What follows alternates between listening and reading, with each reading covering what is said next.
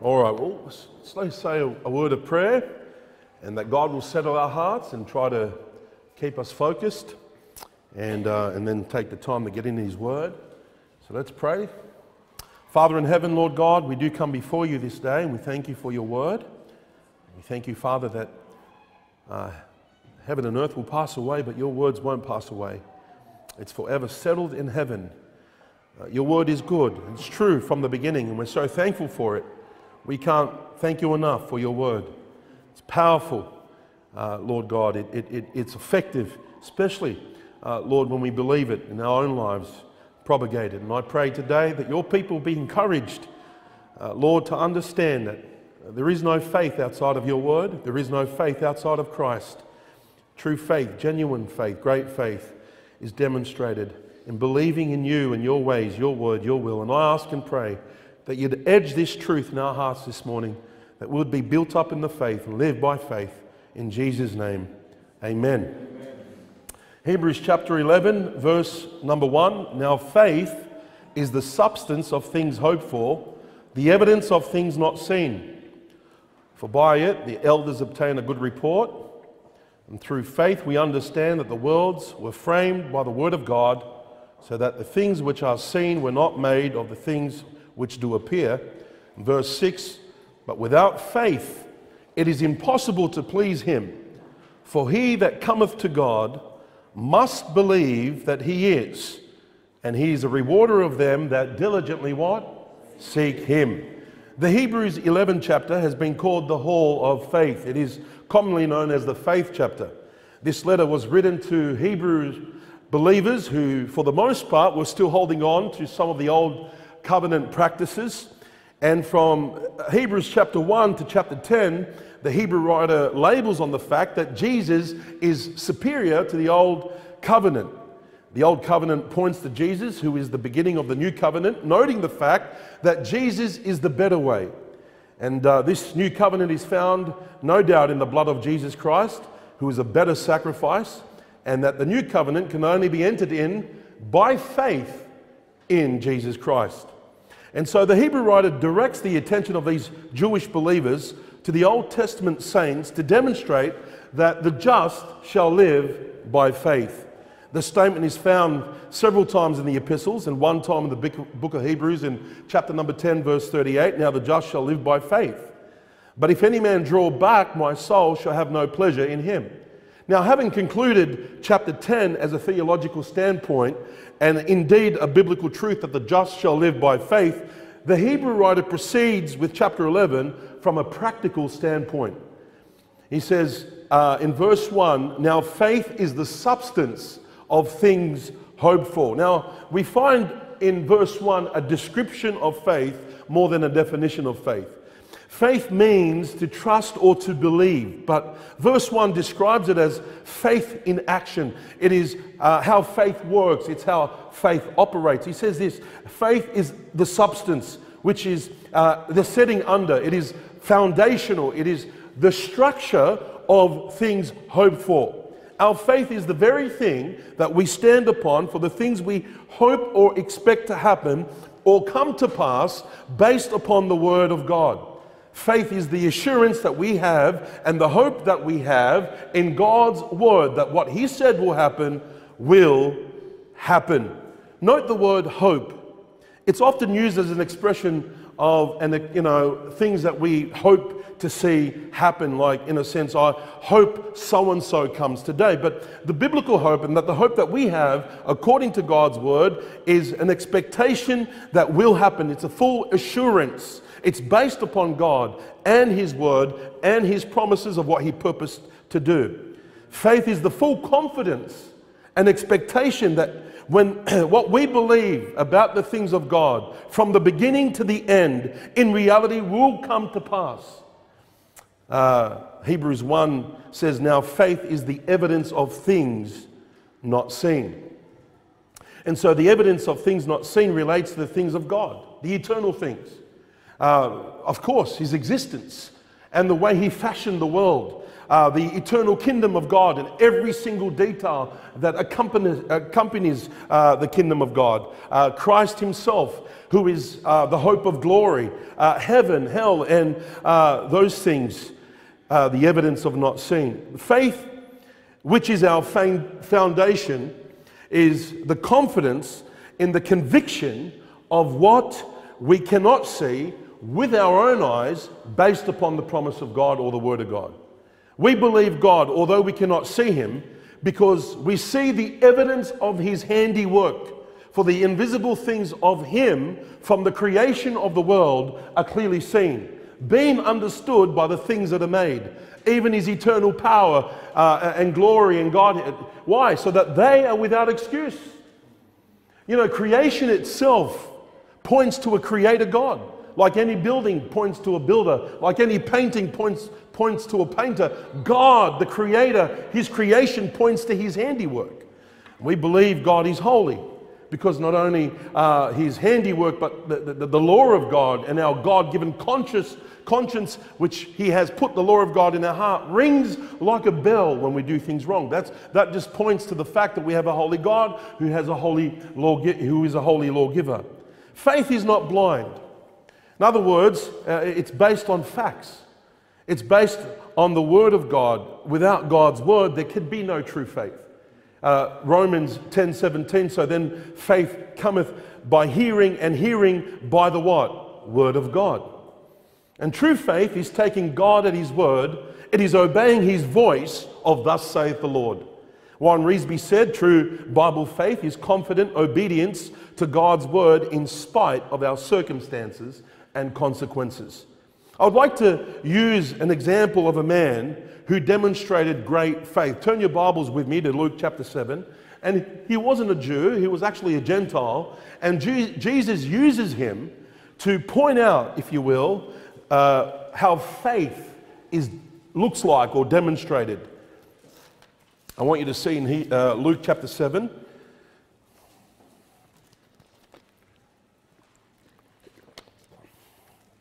And have a look at verse 1 of Luke 7. Now when he, Jesus, had ended all his sayings in the audience of the people, he entered into Capernaum, and a certain centurion's servant who was dear unto him was sick and ready to die.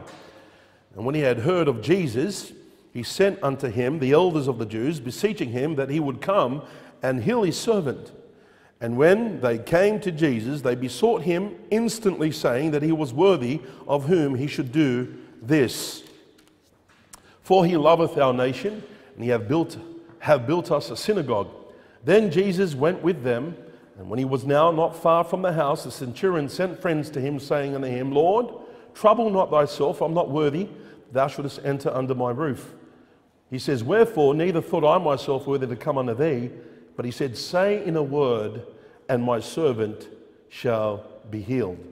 For I also am a man under authority, set under authority, having under me soldiers. And I say to one, Go, and he goeth, and one unto another, Come, and he cometh, and to my servant, Do this, and he doeth it.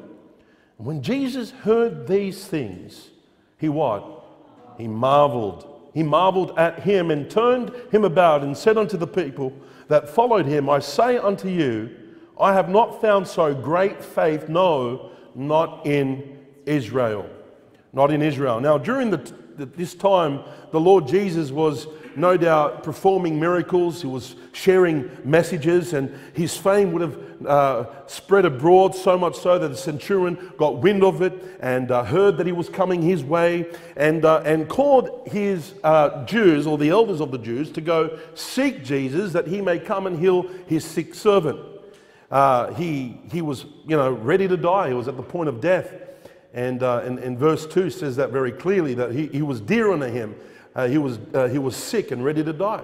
Now, let me just say just a bit of background about a centurion. A centurion was a Roman official that was a soldier that was in charge of about 100 soldiers under him. He was working for the Roman government. He was prominent in position. He was prominent in power. He perhaps was pagan by birth, hence him being a Gentile. He would have been wealthy as he had a servant, and also had connections with the Jewish people. And he held the Jewish people in high regard and built them, if you will, a synagogue, helped build this synagogue. So the centurion sends not only the Jews, but the elders of the Jews to Jesus to intercede on his behalf so he could come and heal his sick servant.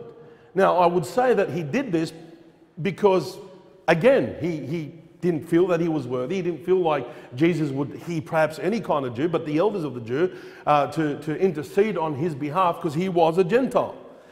He perhaps was thinking that he'd get a better chance at his request with the elders, and they perhaps convince him to come as him being an uncircumcised Gentile. And notice verse 4 and 5. When they came to Jesus, they besought him instantly, saying that he was worthy of whom he should do this. For he loveth our nation, and hath built us a synagogue. Now, I don't know if perhaps he wanted them to go and kind of beg in such a way that they were, making him proud and worthy and so forth. He was an ordinary Gentile in his own eyes, but they thought, mate, this Gentile is for us. He's worthy. You don't understand. He if anybody deserves, it's him. It's this Gentile. And so although the Jews thought him to be worthy, he himself did not think to be worthy in any way at all. As a matter of fact, this would play a significant part in demonstrating of what a great faith looks like. And that's what we want to look at today. What is a great faith? I mean, it made Jesus marvel. Two people in the Bible who made Jesus marvel. It was this man regarding their faith in him, and it was that widowed woman. But we're going to look at this person today. We won't look at the widowed woman, but, considering himself to not be worthy and not even approach Jesus and say to Jesus, I'm not even worthy to come to you, or you even come into my house, come under my roof. I'm not worthy of that, displays a humility that is a reflection of his faith of who he was dealing with. And so, first of all, what is the demonstration of a great faith? It accompanies humility. All right, verse 6 to 7, Jesus went with them, and when he was now not far from the house, the centurion sent friends to him, saying unto him, Lord, trouble not thyself, for I am not worthy that thou shouldest enter under my roof. Wherefore neither thought I myself worthy to come unto thee. So genuine faith has an attitude of humility. When a person sees their unworthiness, listen, it is a reflection of who he is in the light of who is before him. Who is he? I'm a sinner. Yeah, I am a Gentile, but I'm a sinner. Who's before you? The Lord. Listen, Hebrews 11:6 says that without faith it's impossible to please him, for he that cometh to God must believe that he's what? That he is. And he believed, and we'll see it later on in Matthew chapter 8, it's a contrast of this passage, he called him Lord. He believed the Lord, God manifested in the flesh, and he, a remarkable Gentile, to say the least, knowing Gentiles knew. See, you understand that Gentiles, some of the Gentiles knew the things of the Messiah because they were on the outskirts looking in to what the promises were given to Israel, and some of them would have desired them. Some of them would have wanted to be a partaker of those by faith. And there's no doubt that this, centurion had this knowledge of who was before him, and it was a reflection of who I am to say, I'm not worthy. In the light of who I am and who he is, he saw it. Well, Peter saw it. Remember when Peter finally saw Christ who was before him, and he fell down at Jesus' feet saying, depart from me, for I am a sinful man. Oh what? Oh Lord. What about Paul when he saw it? He actually said to Timothy, this is a faithful saying and worthy of all acceptation, that Christ came into the world to save sinners, of whom I am what? Chief. And the prodigal son, when he came to the end of himself, he saw it. And he said to his father, I have sinned against heaven and in thy sight, and no more worthy to be called thy what? Son. What about John the Baptist? He saw it. In verse 16 of Luke 3, he said, I indeed baptize you with water, but one mightier than I cometh, the latchets of whose shoes I am not worthy to unloose. You know what he was saying, John? John was simply saying this, I'm not even worthy to be your servant. Because that's what servants did. They came and undo the sandals and they washed the feet. And he says, I'm not even worthy to do that. You see, what you have to understand, I am not worthy, has an undeserving element to it. I don't deserve this. This is a high calling. This is way beyond me. This Gentile official, Roman official, understood his unworthy state, knowing he was in the presence of the Lord. And that's what happens. Well, that's what should happen, amen? In Matthew chapter 8, verse 5, and when Jesus was entered into Capernaum, there came unto him a centurion, beseeching him and saying, look at this, Lord. Lord. Now I understand that many, like that rich man, would come to him and say, Lord, and other people would come to him and say, Master, or Rabbi, and so forth. But this is a demonstration of what was taking place. He didn't just say this with his lips. You can actually see this account. And not only that, but Jesus attributing to him great faith that this man really had him at length as his Lord. It leads us to the next point. What is the great demonstration of a great faith? Well, it has a humble disposition, but it also has a complete respect and reverence for God or for the Lord and a dependence upon him. Have a look at verse 7. In other words, he did recognize the lordship of Christ. Verse 7, wherefore neither thought I myself worthy to come unto thee, but look at this, but say in a word. Say in a word, and my servant shall be healed. You know, genuine faith must be wholly dependent upon Christ and his word. And this centurion knew the powerful word of God. I've heard it said and put like this, and I very much appreciate this statement. It says, faith begins with believing in God's person, that he is who he says he is, and faith ends with believing in God's promises, that he will do what he says he will do. And if we would believe just like this man, if we would know and understand that God's word is preeminent and it's powerful, and what he says will happen, and there's power in the word of God, then there's no doubt our faith would be made manifest. The centurion understood the authority that came with it. It wasn't these magical words or whatever. There was authority behind the words, hence being Lord. And he knew that authority. Why? Because he was a man of authority. He knew and understood that his word had authority. It had strength behind it. It wasn't just dead. There was power in his command because of the authority that he had. Okay, and he says this in verse 7, but just say a word and my servant shall be healed. Verse 8, for I also a man sent under what? Authority, having under me soldiers. I'm a man of authority. I know how this works. I tell one go and he goes. I tell one come and he comes. I tell one do this and he does it. I know how it is when it comes down to authority. I'm a man under authority. There are people under me.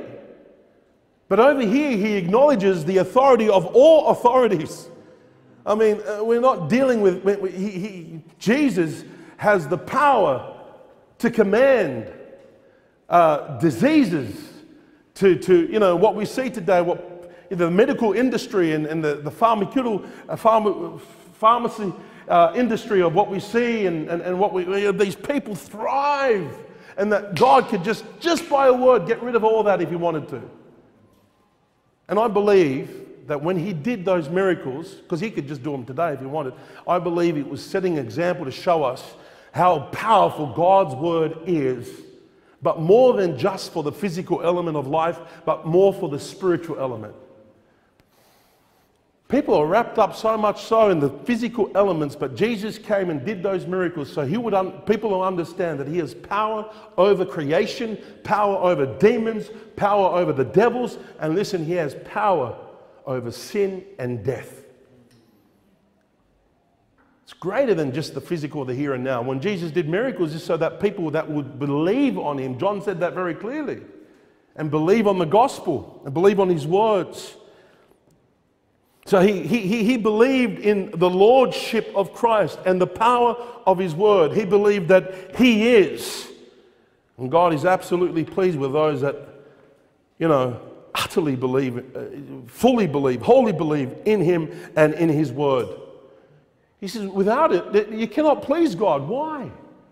Because when you come to him and you believe that he is, you believe that he's God and he's Lord and his word is above all, that he magnifies his word even above his name. You're believing in his integrity. You're believing in his character. You're believing in his wisdom, his righteous judgment, and what God says he will do, and you trust that. There's no reason to doubt it. And he believed it. Faith gives God his proper place in our lives. It's not this, faith that we see today in Christendom, name it and claim it, and you have the power by your faith to command. No. It's to give God the proper place in our lives to know that he is Lord. And what he says and what he wills to be done will be done. Faith that pleases God is a faith that believes that God, that we take God at his word. And believing that God exists is a good start, but it's not enough.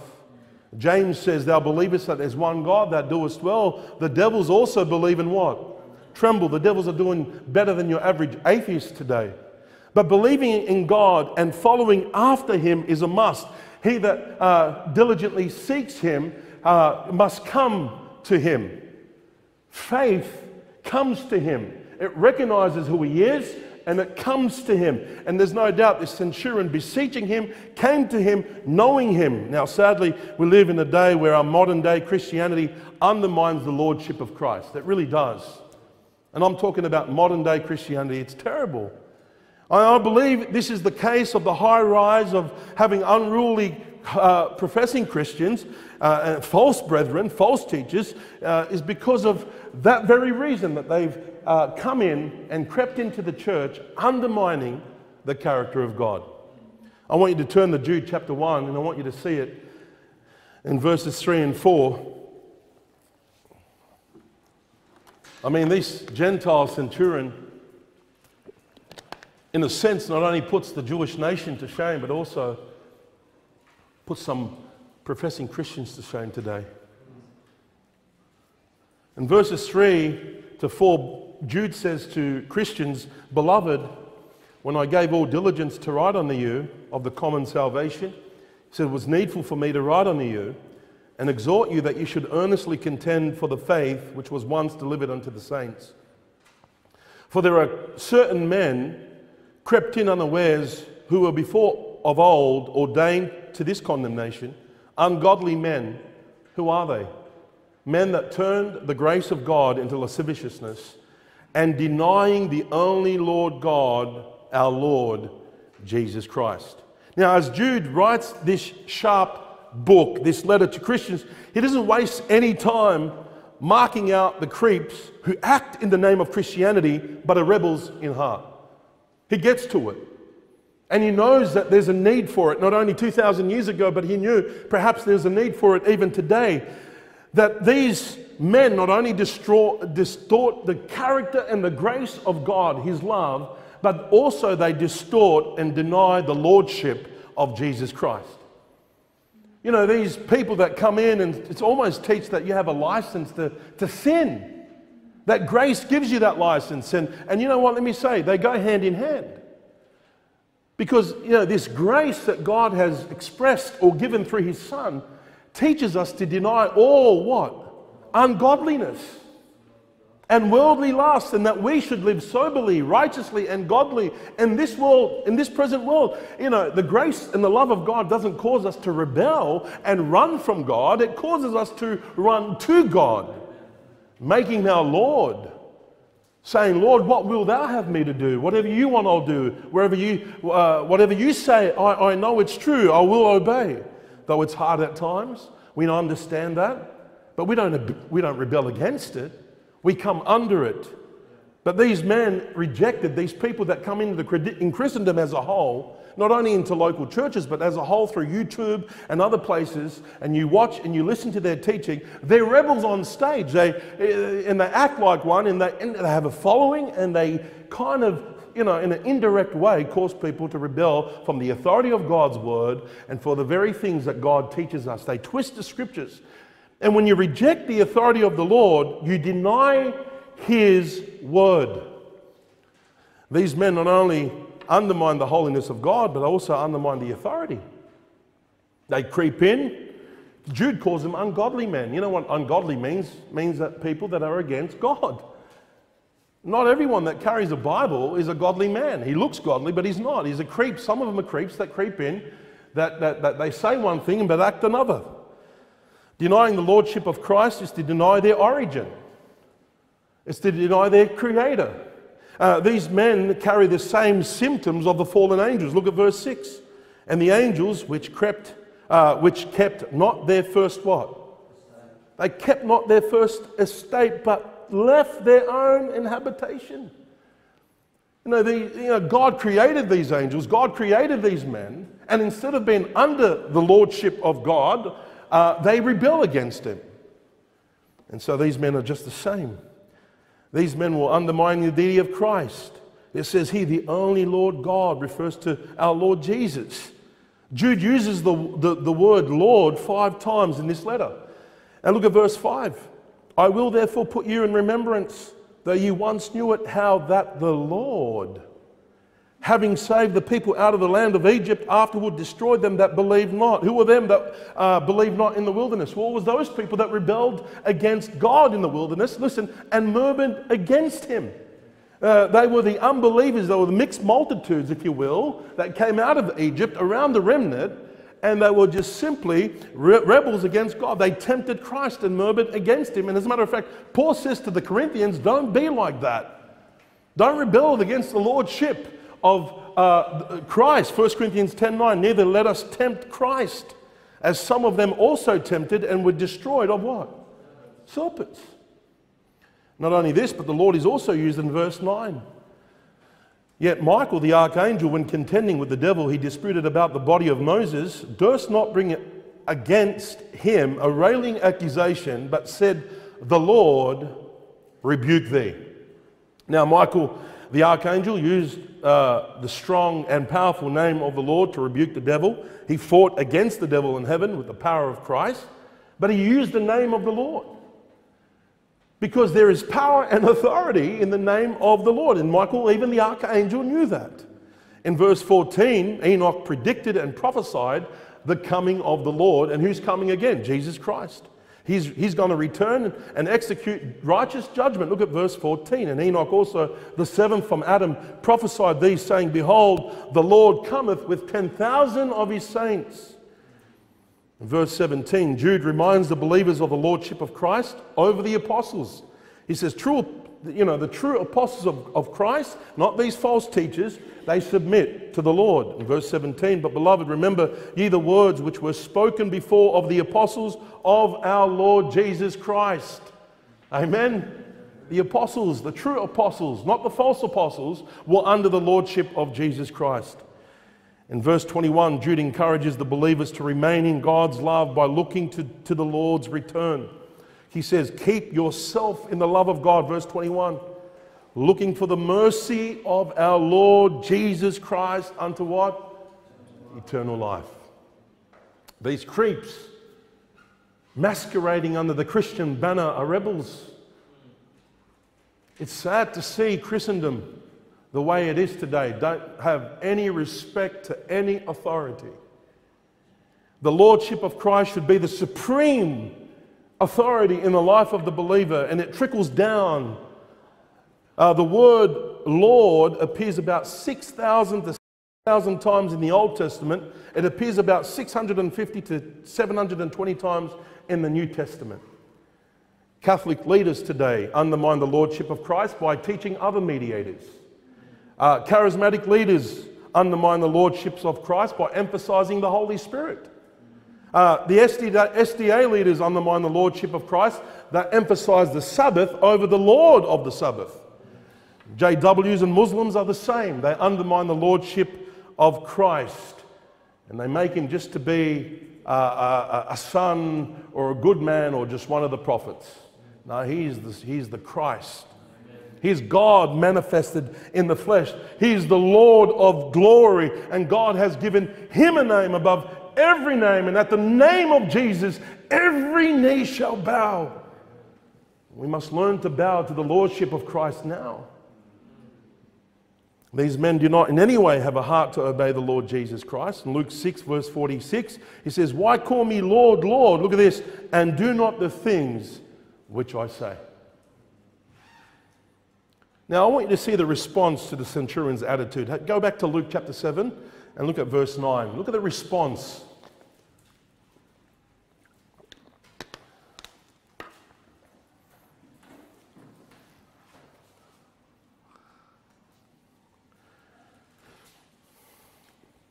Luke chapter 7, look at verse 9. When Jesus heard these things, he marveled. He marveled.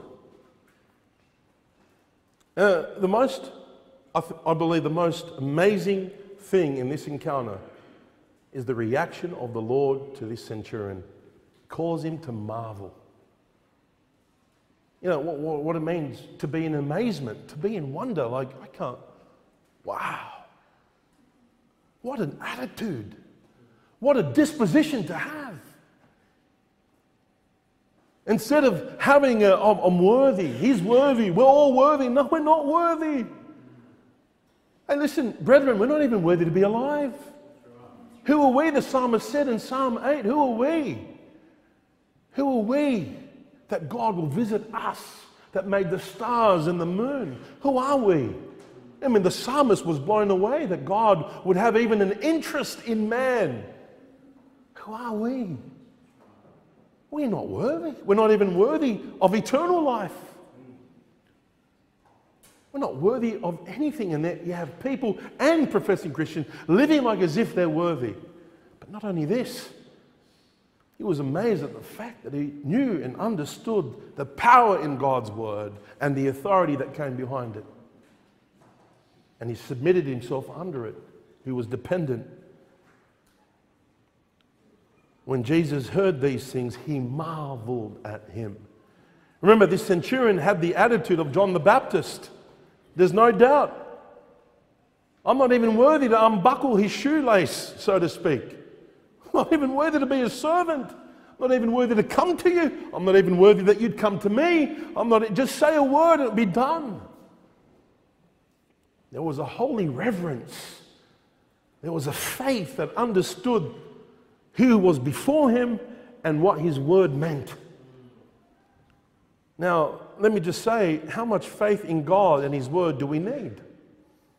Because this great faith, all of a sudden our mind will simply go to, man, he had this big faith, this great faith. And we kind of think, how do we have this real great faith? But it's not in a mass. Luke chapter 17, verse 5, the apostle said unto him, Lord, increase our faith. And Jesus said, if you have faith as a grain of what? Mustard seed, you might say unto the sycamore tree, be plucked out by the root, and be thou planted in the sea, and it shall obey you. And in Matthew chapter 17, let's have a look at the mustard seed there. Have a look at this. How big should our faith be in Christ? Look how big. Because it's not about us. It's the subject of the faith, our faith. It's not even about our faith. It's not even, in a sense that look how great I am. No. It's an attitude and a disposition of who he is, and believing who he is, and trusting who he is. And it's a reflection on how I behave. I behave in such a way when I put this little faith in him. Look, you either have faith or you don't.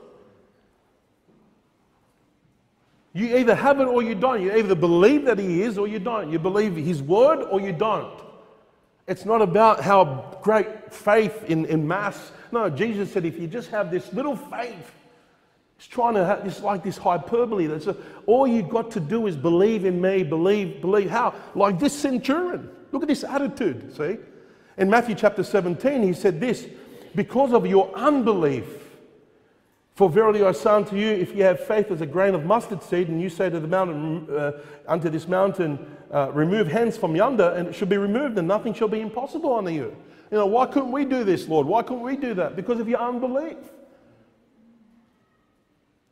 You either have faith or you don't. And so faith demonstrated is knowing who He is and knowing who you are in the light of who He is and obeying Him and knowing and understand that His word is able to do what He said it will do. You know why a lot of people doubt their salvation? Because they don't believe in the promises of God. They don't believe that God, would say what He said will happen.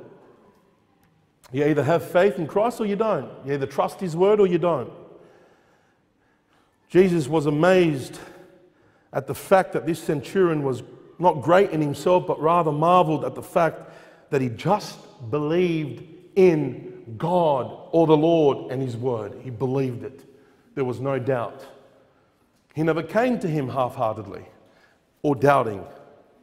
Someone said one day to a missionary called Hudson Taylor, "What great faith you have." And he replied, "God is not looking for a great faith, but faith in a great God." Don't misunderstand Jesus and what He was saying. He was just showing, look at this faith, how He believes in me and my word. Look how it's demonstrated and look how it behaves itself. It's a faith that pleases God. It's an attitude of our hearts and minds according to what we have before us and what we see, the handiwork of God. That's where it begins, the creation, the light of creation and the light of conscience and the light of Christ and His word. I mean, listen, you can't end up accepting Christ and His word if you reject your conscience by rejecting the law or the moral law of God and His holiness, and you sure cannot get there if you reject the Creator altogether.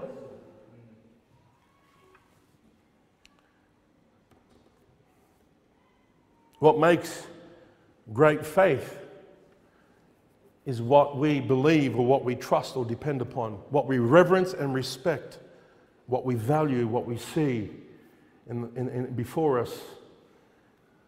Just this much, brethren. If you would just believe God and His word and you take it, if you would believe this Bible to be God's word, because it's a reflection on how you behave. I run to God. I say, God, whatever your word says it, that settles it. I'm under it. I don't question it. I might have some questions in relation to it, but I don't question it. I believe it. And today you have scribes or wannabes that always undermine this book very subtly from the pulpit. I believe every word in this book. I believe God is able to preserve every word. I have every word. If we don't have it, then we're all men most miserable. God is not that powerful. God is not able to say what He said He will do. I believe He is. And I take it by faith, and I know that if He said no man lives on bread alone, but by every word that proceeds out of the mouth of God, I've got to have every word. I've got to have it. Give me it. I've got to find it. Got to have it. Give me it. Where is it? And that's why the modern versions undermine the Word of God. I learned that a few years after I got saved. As a matter of fact, there was a guy that he bought himself a Bible and there was some verse missing. And we showed him, or some people showed him, and said, look, brother, there's some verse missing from this one. And he thought it was a misprint. So he went back with all sincerity and says, you've got to give me another Bible. This one's not good. And I said, oh, well, they're all like that. It's a modern version. They've taken verses out. There's an attack on the Word of God today, I tell you. There's an attack on the Word of God. If Satan attacked the Word of God in the beginning, don't you think he's doing it today? Absolutely. Why? Because if he undermines the Word of God, causes doubt, then where's your faith going to be? You have no faith outside of the Word of God. You surely have no faith outside of Christ. How much do you need? This much. This much. When I talk about the mustard seed, I usually carry some with me so I could give it to you. So you could, anytime the devil tries to get you to doubt God's word, you can just kind of remember how much faith he wants you to have in it. It's this much. That's all it takes for God to do a work in your life. This much. Because you either have it or you don't. Just this much. Look how much. You can't even see it in this bag, can you? Because it's not about us. It's about him, although we have a responsibility to believe, don't we? We do. Every single one of us has a responsibility to believe on him. But how much of that faith is he looking for? This much. With what kind of attitude? Like the centurion. Don't forget the centurion's attitude, because Jesus marveled at it. Faith is not, I'm going to do a great work for God and look at all these works. Well, what kind of attitude do you have in doing that? Look how many people are led to Christ. You led. Oh. Is that how we measure faith? Well, I don't think Stephen did well, did he? If we measure faith by our fruit, no, it's character. It's never by results. It's never been about results. Did I give you one? Yeah. I want you to just look at the size of that and see. It's a good reminder, because you know what? The devil's trying so hard today to cause you to doubt God's word. I'm telling you, you doubt God's word, you're done. And if you doubt, you're damned. If faith pleases God, then unbelief displeases God. You agree with that? And then unbelief comes in a proud manner, in a rebellious manner. Faith comes humble. And that's why Jesus said, if you don't come like this little child, dependent, there's no way that you're going to enter into heaven. And brethren, when you come to Christ in that humble disposition, that continues, or that should continue. No matter how much work God has done in your life, or is doing in your life, or using you, you stay low. You stay humble. I'm still not worthy. 20 years, you know what? I'm growing to see more of my unworthiness, because I'm growing to see more of who he is. Because I want you to see as we close in verse 10, and he says this, and they that were sent, returning to the house, found the servant what? Whole. And if you see Matthew, he actually says, I'll go. We have a God that's come all the way from heaven and made himself of no reputation. I mean, he would probably be blown away of how easy he said, yeah, I'll go. Jesus said, yeah, I'll go. God is not against you. God is for you. That's what faith believes also, that this God is allowing sinners like us to approach him, to touch him, to request, to call on him, to worship him, to follow him, to be a servant of him, friend, child of God. So when you learn all these things after you're saved, you realize how much more you're unworthy of those titles. The worst thing that can ever happen to a believer's faith is when they fall into pride and they don't see him like they used to. He came down, made himself of no reputation, took upon him a form of a servant, became in the likeness of man, humbled himself, became obedient unto death, even the death of the cross. I mean, if anybody exhibited or demonstrated humility under the authority of God the Father, listen, it was Jesus Christ. You can't get greater than that. He always did what the Father told him to do. And he found joy in doing it. You know, people today, they have joy in rebelling against God. They love it. They thrive at it. They become enemies. And God forbid that any one of us in this room will follow the pattern of the world and even professing believers that twist or distort the grace of God and His Lordship in our life. In Matthew's Gospel, Jesus associates His faith to that which can be saving faith. I want you to see it in Matthew chapter 8, verse 10, as we begin to close. When Jesus heard it, He marveled and He said to them that followed, Verily I say unto you, I have not found so great faith, no, not in Israel. And I say unto you, that many shall come from the east and west, and shall sit down with Abraham, Isaac, and Jacob in the kingdom of heaven. But look at this. But the children of the kingdom shall be cast out into where? Utter darkness. There shall be weeping and gnashing of what? Wow. You see what? What's he saying? He says, well, not all Israel, the chosen people of God, or the children of the kingdom, were having a disposition like this centurion. They rebelled against God. They thought they were the best thing that ever happened. We are from Abraham. Oh, we're Abraham descendants. I'm from Benjamin. I'm from Judah. I'm from Levi. And they prided themselves.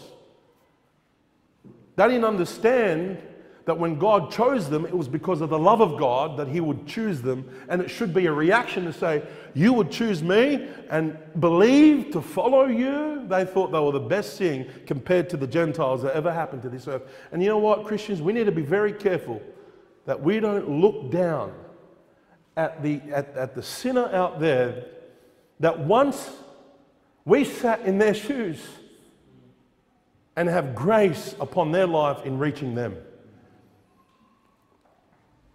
You don't know who's a non-believer. You don't know who will reject. You don't know who's the hog and dog until you simply go and continue to love on people and show them the way to salvation. You just don't know. You think that centurion will ever get saved? A Roman official? I mean, look at the authority that he has and look at the people under him and just no. Look at his disposition. Look at Paul, chief of sinner, by his own testimony.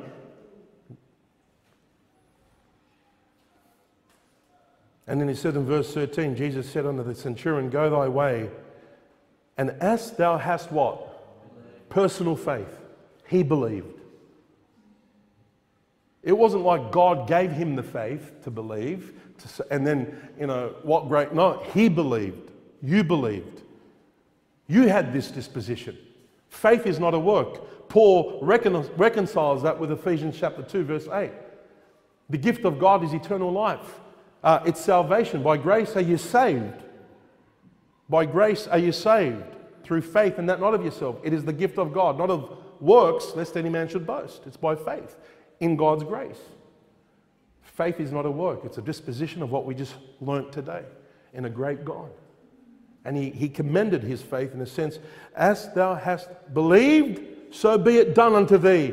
And his servant was healed in the self same hour. And my Bible says in Hebrews 11 verse 6, he's a rewarder of them that diligently what? Seek him. And faith seeks him like this. You say, does that mean if I'm sick, I'm going to pray God and he will heal me? If it's according to God's will. But I believe the greatest sickness that every single person has is the sickness of sin. And God wants to definitely heal you from that. By his stripes, we are healed. If you come to him, he will no wise cast you out. You come with this disposition, broken, and understand who he is, and you bow your head and heart, the Bible says, whosoever shall call upon the name of the Lord shall be saved. You understand you're a sinner, and he's a great Savior, and he wants to save you. And he will, in that self same hour, I remember 20 years ago, I called on the Lord, and it was instant. I'll never forget that day. God richly rewards and blesses those that seek and follow after him. But seek ye first the kingdom of God and his righteousness, and all these things shall be added unto you. Blessed are they that which hunger and thirst after righteousness, for they shall be filled. The diligence is the key. God will not reward those who seek him in a half-hearted manner. God always required a wholehearted faith. Jeremiah 29:11, for I know the thoughts that I think towards you, saith the Lord, thoughts of peace and not of evil, to give you an expected end. Then shall ye call upon me, and ye shall go and pray unto me, and I will hearken unto you, and ye shall seek me and find me, and when ye shall search for me with all your heart. Romans 4 verse 20, talking about Paul, he staggered not at the promises of God through unbelief, but was strong in faith, giving glory to God, and being, look at this, fully persuaded that what he had what? Promised, he was able to also do what? Perform. And therefore it was imputed to him for what? Righteousness. There is faith. Taking God at his word. You take God at his word? Do you see yourself as unworthy? You know and understand the grace of God that have appeared unto all men? Do you care for the word of God? Is it the authority behind? Do you call him Lord, Lord, and do not obey him? Or he's your Lord, he's your Savior, he's your Lord, and you follow him? I pray by God's grace you'll understand what this great faith looks like. I want to be able to finish the end of the road by hearing, well done, my good and what? Knowing that I pleased him. And how do you please him? By faith. You live by faith. Don't forget this humble disposition. And don't forget the Lord of your life. Don't forget it. Amen? Let's pray.